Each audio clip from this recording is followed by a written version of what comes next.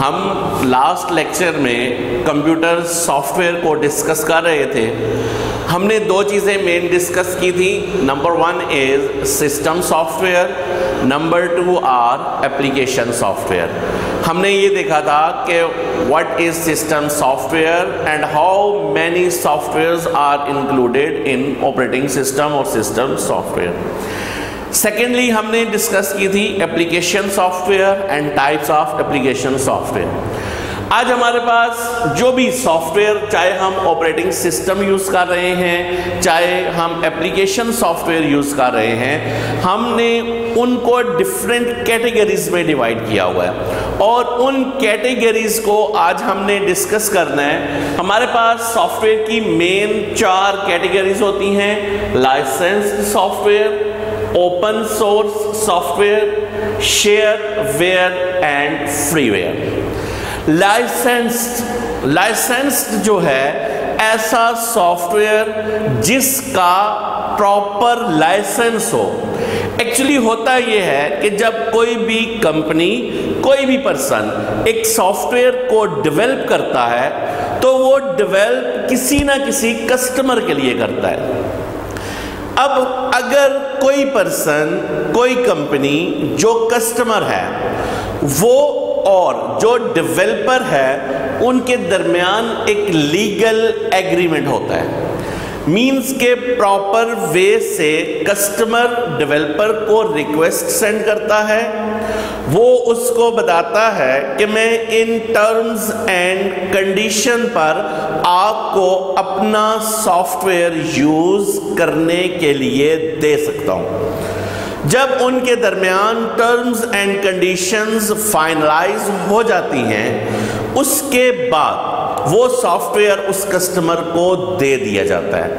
تو ایسا soft where جو تھرو پراپر چینل ایک لیگل ایگریمنٹ کی بیس پر کسی بھی ڈیولپر سے, چاہے وہ پرسن ہے چاہے وہ کمپنی ہے, پرچیز کیا جائے, ایسے سافٹ ویئر کو ہم لائسنسڈ سافٹ ویئر کہتے ہیں.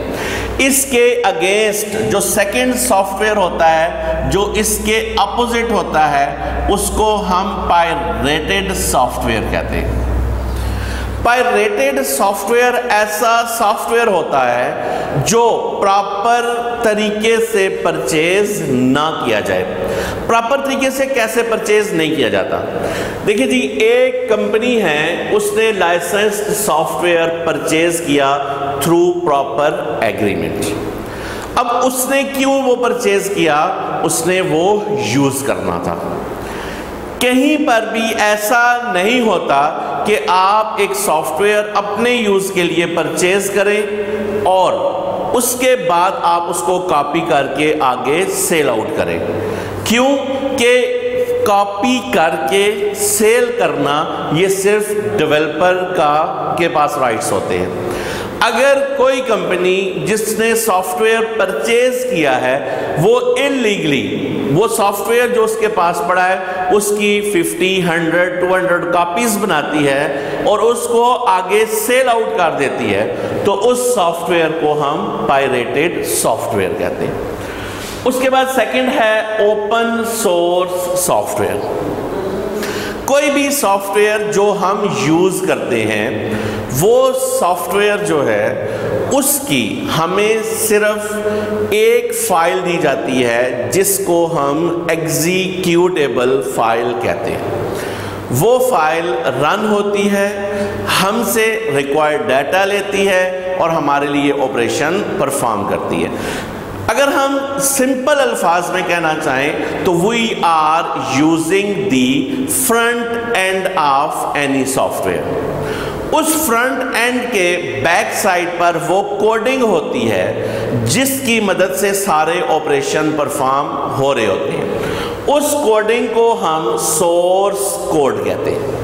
یعنی جب کسی بھی لینگویج کو یوز کرتے ہوئے ایک سافٹ ویئر ڈیولپ کیا جاتا ہے تو سافٹ ویئر ڈیولپ ہونے کے بعد ہمیں کیا چیز ملتی ہے؟ صرف front screen, front end of soft where. اس کے بیک اینڈ پہ جو سورس کام کر رہا ہے وہ یوزر کو نہیں دیا جاتا، وہ پروگرامر کے پاس ہوتا ہے، ڈیولپر کے پاس ہوتا ہے۔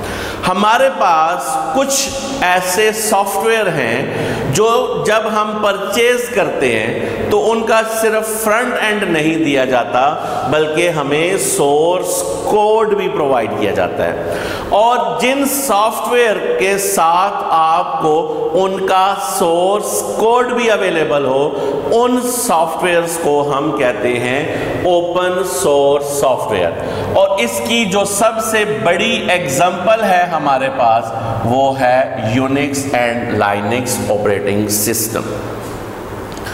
اس کے بعد تھرڈ ہے ہمارے پاس شیئر ویئر، ایسا سافٹ ویئر جو ہمیں انٹرنیٹ سے اویلیبل ہو اور فری آف کاسٹ اویلیبل ہو، لیکن اس کے اوپر دو ریسٹرکشنز ہوں۔ نمبر 1 لمیٹڈ ٹائم پیریڈ اور لمیٹڈ سروس، مینز کہ آپ ایک سافٹ ویئر انٹرنیٹ سے ڈاؤن لوڈ کرتے ہیں، چیک کرتے ہیں کہ یار یہ میرا کام پراپر کر رہا ہے یا نہیں، آپ اس سافٹ ویئر کو 1 ویک اور 1 منتھ کے لیے یوز کرتے ہیں۔ دوسرا یہ ہوتا ہے کہ وہ سافٹ ویئر اویلیبل تو انلیمیٹڈ ٹائم کے لیے ہوتا ہے، لیکن اس سے فار ایگزامپل 4 آپریشنز پرفارم کرنے ہیں، تو ان 4 میں سے 2 آپریشنز آپ کو فری آف کاسٹ اویلیبل ہیں، اور اگلے 2 آپریشن اگر آپ نے اس سے پرفارم کروانے ہیں تو اس کے لیے پھر آپ کو کمپنی سے پرچیز کرنا پڑے گا۔ تو ایسا سافٹ ویئر جو لمیٹڈ ٹائم کے لیے اویلیبل ہو، اس کے بعد ہمیں پرچیز کرنا پڑے، یا اس کے اندر جو فنکشنالٹی ہے اس میں سے کچھ حصہ ہمیں اویلیبل ہو اور اس کو کمپلیٹ یوز کرنے کے لیے ہمیں پرچیز کرنا پڑے، ایسے سافٹ ویئر کو ہم کیا کہتے ہیں؟ Share where. اس کے بعد ہے free where. Free where share where he کی ایک اور فارم ہے کہ ایسا سافٹ ویئر جو کمپلیٹ ہمیں انٹرنیٹ پر اویلیبل ہو، جب ہمیں ضرورت ہو ہم اس کو ڈاؤن لوڈ کریں اور اپنا کام کر لیں فری آف کاسٹ، ایسے سافٹ ویئر کو ہم کیا کہتے ہیں؟ Free where. تو یہ ہمارے پاس 4 کیٹیگریز ہوئی سافٹ ویئرز کی۔ Number 1 is licensed soft where, جو ایک لیگل ایگریمنٹ کے تحت پرچیز کیا جائے اور یوز کیا جائے۔ اس کا اپوزٹ ہوتا ہے پائریٹڈ سافٹ ویئر، جو پراپر چینل سے نہ پرچیز کیا جائے۔ یہ جو پائریٹڈ سافٹ ویئر ہے نا، یہ صرف آپ کا یہ جو انڈین سب کانٹیننٹ ہے اس کے اندر یوز ہوتے ہیں، باقی آل اوور دی ورلڈ جو ہے وہ لائسنس سافٹ ویئر ہی استعمال ہوتا ہے۔ Second is open source soft where, ایسا سافٹ ویئر ہے جس کا سورس کوڈ بھی ہمیں ساتھ میں ملے۔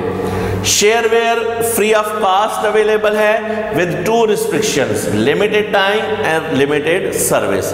and free ware ایسا سافٹ ویئر ہے جو ہمیں فری آف کاسٹ اویلیبل ہو، جب تک ہم چاہیں جتنا چاہیں اس کو استعمال کر سکتے ہیں۔ اس کے بعد ہمارے پاس ہے internet applications. Today is the time of communication. آج ہم کمپیوٹر کو جو یوز کر رہے ہیں اس میں سے ہم کمیونیکیشن کو نکال دیں تو ہمارے لیے بظاہر ہمارا کمپیوٹر یوز لیس ہو جاتا ہے۔ تو کمیونیکیشن کی جو بیک بون ہے، کمیونیکیشن کے اندر جو چیز کمیونیکیشن کو پاسبل بنا رہی ہے وہ کیا ہے؟ انٹرنیٹ۔ تو انٹرنیٹ کو ہمارے پاس یوز کرنے کے لیے ڈفرینٹ سافٹ ویئرز اویلیبل ہیں، جن کو ہم 3 کیٹیگریز میں ڈیوائڈ کرتے ہیں۔ Number 1 is web based application, number 2 is cloud computing, and number 3 is social media. What is web based application? ہمارا جو انٹرنیٹ ہے، انٹرنیٹ میں ہمارے پاس کوئی بھی سروس ہے وہ کسی نہ کسی کمپیوٹر کے اوپر پڑی ہوئی ہے، اور وہ ہمیں 24 hours a day 7 days a week available ہے۔ تو وہ کمپیوٹر جو ہمیں یہ سروسز دیتے ہیں انہیں ہم ریموٹ سرور کہتے ہیں۔ کیا کہتے ہیں جی؟ ریموٹ سرور۔ ریموٹ سرور کی یہ ایبلٹی ہوتی ہے، اس کے اندر یہ فیسلٹی یوزر کو پرووائڈ کی جاتی ہے کہ وہ انٹرنیٹ کے ساتھ اگر لنکڈ ہے، وہ کسی بھی لوکیشن پر موجود ہے، تو وہ ریموٹ سرور کے ساتھ اٹیچ ہو سکتا ہے اور اٹیچ ہونے کے بعد اپنا کام کر سکتا ہے. اور اس کے لیے وہ جو سافٹ ویئر یوز کرتا ہے اسے کہا جاتا ہے ویب براؤزر. انٹرنیٹ ایکسپلورر ہے آپ کے پاس، موزیلا فائر فاکس ہے، گوگل کروم ہے، یہ سارے کیا ہیں؟ ویب براؤزر ہیں. اور آپ کسی بھی جگہ پر بیٹھے ہوئے ہیں، آپ ان کا ایڈریس لکھتے ہیں، انٹر کرتے ہیں، آپ ان کے ساتھ کنیکٹ ہو جاتے ہیں اور جو بھی کام کرنا چاہیں وہ کر سکتے ہیں. آپ کے پاس ڈفرینٹ جو ای میل سروسز ہیں وہ ساری، پھر آپ کے پاس جو آن لائن بینکنگ ہے اس میں یہ سارے کا سارا کام جو ہے وہ ویب ایپلیکیشن میں ویب بیسڈ سافٹ ویئر کی مدد سے. کلاؤڈ کمپیوٹنگ ایپلیکیشنز ایسی ایپلیکیشنز ہیں جو کلاؤڈ کمپیوٹنگ کی مدد سے کام کرتی ہیں. دیکھیں بھائی ہوتا کیا ہے، ریموٹ سرور کے اندر آپ کا ڈیٹا ریموٹ سرور پہ ہوتا ہے، ویب براؤزر آپ کے پاس ہوتا ہے اور آپ یہاں سے اس کے ساتھ اٹیچ ہوتے ہیں اور کام کرتے ہیں. کلاؤڈ کمپیوٹنگ میں کیا ہوتی ہے کہ آپ کا جو کمپیوٹر ہے اس میں سٹوریج کوئی بھی نہیں ہوتی، بلکہ آپ کا کمپیوٹر ہے اور ایک انٹرنیٹ کنیکشن ہے. آپ کا سارا ڈیٹا، آپ کے سارے سافٹ ویئر جو مین کلاؤڈ ہے اس کے اوپر پڑا ہوا ہے. اس کلاؤڈ کے ساتھ آپ لنکڈ ہو جاتے ہیں اور لنکڈ ہونے کے بعد آپ کو اس کلاؤڈ کے اندر پڑا ہوا ڈیٹا بھی اویلیبل ہوتا ہے، سافٹ ویئرز بھی اویلیبل ہوتے ہیں اور آپ جو آپریشن پرفارم کرنا چاہیں وہ کر سکتے ہیں. تو وہ سافٹ ویئر جو آپ کو کلاؤڈ کمپیوٹنگ کی فیسلٹی پرووائڈ کرتے ہیں انہیں ہم کیا کہتے ہیں؟ Cloud computing application. اس کے بعد ہمارے پاس سوشل میڈیا ایپلیکیشن. اس وقت کمیونیکیشن کے اندر جو چیز بہت زیادہ استعمال ہو رہی ہے وہ ہے سوشل میڈیا. سوشل میڈیا آپ یہ سمجھ لیں کہ یہ آن لائن ایک ایسا کمیونیکیشن سسٹم ہے جو آپ کو یہ فیسلٹی پرووائڈ کرتی ہے کہ آپ اپنا کوئی بھی ڈیٹا جو آپ کے آئیڈیاز ہیں، آپ کی تھنکنگز ہیں، آپ کی ریسرچ ہے، وہ آپ دوسروں کے ساتھ شیئر کر سکتے ہیں.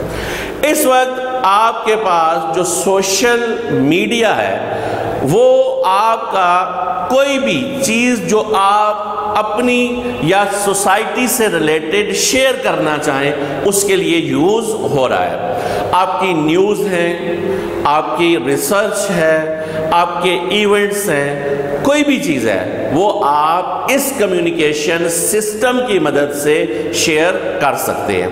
اس وقت ہمارے پاس جو سب سے زیادہ استعمال ہونے والے سوشل میڈیا اپلیکیشنز ہیں وہ فیس بک ہے، ٹویٹر ہے، انسٹاگرام ہے، جن کی مدد سے ہم کوئی بھی چیز جو ہے وہ انٹرنیٹ کے اوپر شیئر کر سکتے ہیں. تو یہ بیٹا ہمارا آج کا لیکچر تھا جس میں ہم نے دو چیزیں ڈسکس کی، کمپیوٹر سافٹ ویئر کی ڈفرینٹ کیٹیگریز اور انٹرنیٹ اپلیکیشن کیسے ہم انٹرنیٹ کو استعمال کر سکتے ہیں. Thank you so much.